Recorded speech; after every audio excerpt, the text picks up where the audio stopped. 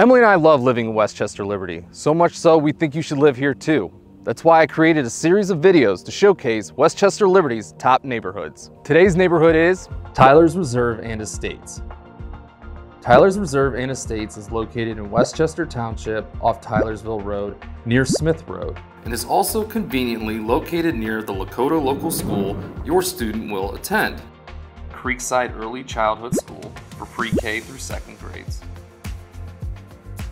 Endeavor Elementary for 3rd through 6th grades. Plains Junior School for 7th and 8th grades. Lakota West High School Freshman Campus for 9th grade. Lakota West High School Main Campus for 10th through 12th grades. Tyler's Reserve and Estates has approximately 160 homes with an average value of $412,686.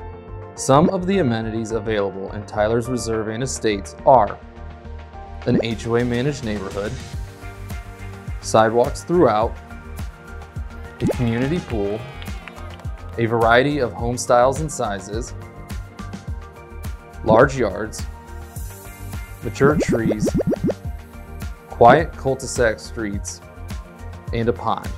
Tyler's Reserve and Estates is just a short drive to Interstate 75.